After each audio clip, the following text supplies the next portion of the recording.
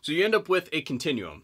And on one side, you have the government providing for the rights of the victim. And on the other side, you have the government providing for the rights of the perpetrator. You're watching the VSO Gun Channel, and today we're talking about stand your ground passing in the state of Ohio. Thank you guys for watching. It is excellent to have you here as always. Now, I'm not a news channel. Don't do a very good job covering the news, not gonna lie. But I'm in Ohio, so we're gonna go ahead and touch this one. And then on top of that, the coverage on this thing has been fairly abysmal. There are clearly a whole lot of people out there that have no business talking about this issue whatsoever because they clearly got no clue. So what I want to do with today's video is talk about how stand your ground fits into the greater self-defense doctrine and why it is imperative that this finally get on the books after 7 or 8 years of working to get it there.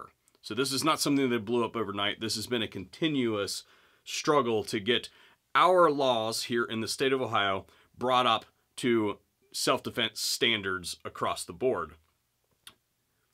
Especially, I want to do today's video for anybody who's new. Perhaps you're a first-time owner.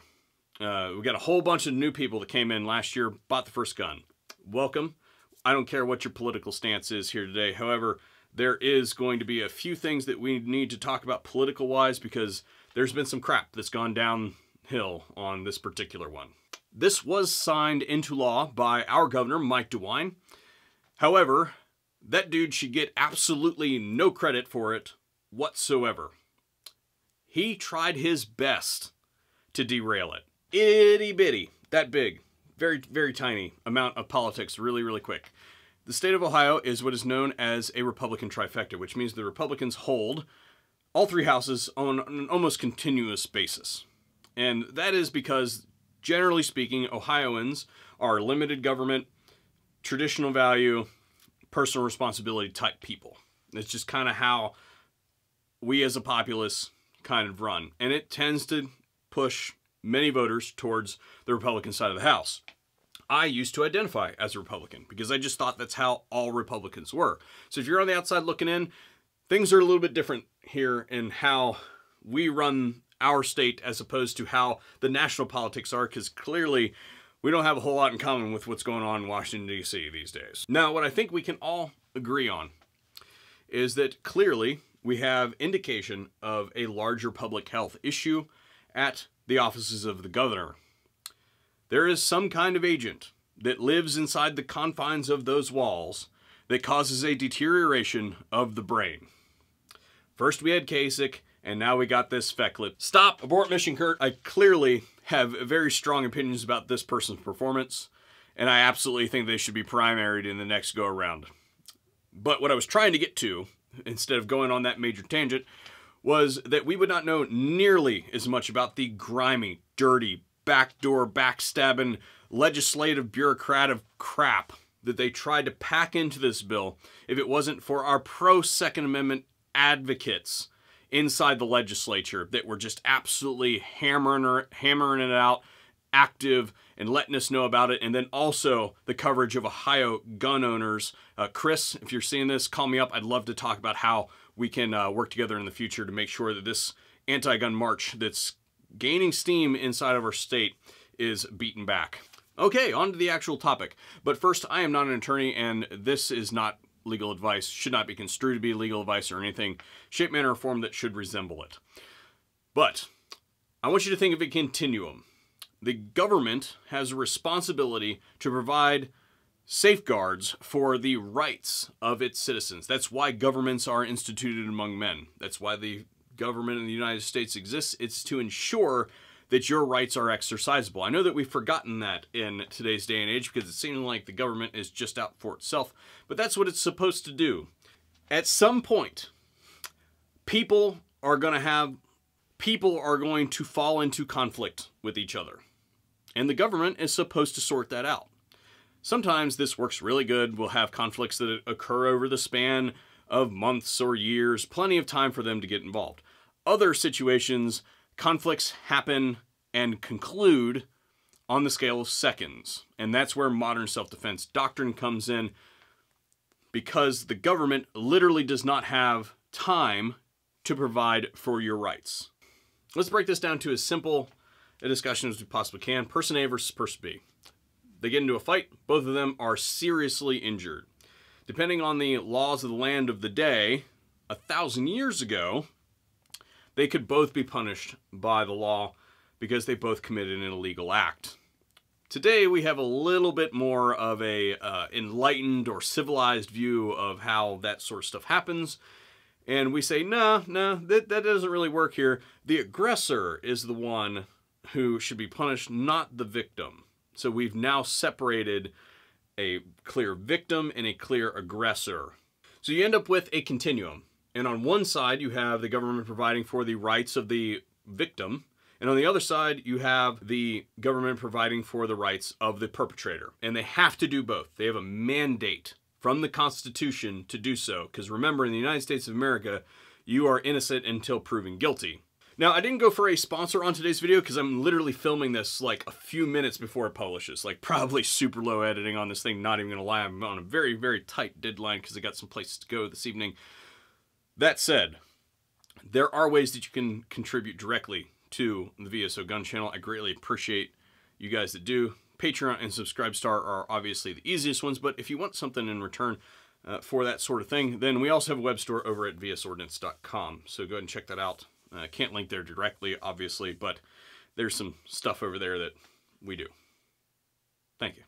The first pillar of that continuum is enshrined in the Bill of Rights, and that is the right of the people to keep and bear arms. That is to own guns and carry them for self-defense. Now, many states have moved to a concealed carry type situation.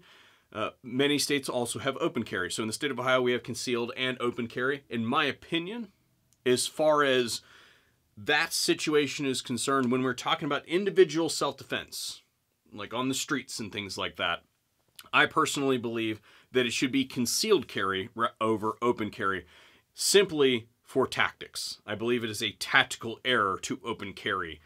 I think that it makes a lot more sense from a tactic standpoint to have that weapon concealed than it does to have it hanging out in the open. Now, carrying rifles and things like that, that's a completely different issue. That's not something that we're talking about here. Pillar 2 is castle doctrine. A lot of places will say, you got to try to get away. And most places that have dealt with self-defense issues within their state define the point at which you no longer need to retreat within your home. Within your property, if you're inside your house, and somebody tries to follow you into your house and do you bodily harm, you no longer have to flee from your home. Many other places, again, your specific situation may be different, but a lot of times that will also extend to places like hotel rooms, your car, things like that. Again, your individual locale may vary on these things, but generally speaking, castle doctrine says, hey, once you get to your safe zone, you no longer have to retreat. Once they've encroached on that place, yeah, now you literally can't get away. The third pillar, and I think this puts us squarely in the center, where now we're kind of on equal terms of the government providing for the rights of the citizen who's the victim and the right of the citizen who is the perpetrator, and that is stand your ground. Stand your ground basically says that there are several situations where, hey, that whole duty to retreat thing is really detrimental to the rights of the victim. And it's just not a good idea. A case in point, there was a video I watched the other day where there was a dude sitting there with his kid just eating ice cream, okay?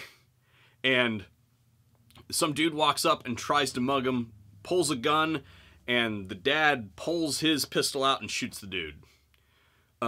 Well, yeah, the dad could have tried to retreat, but chances are his action is going to be to grab the kid and try to remove them from the area, potentially pulling the kid into the crossfire, trying to get him out of the situation.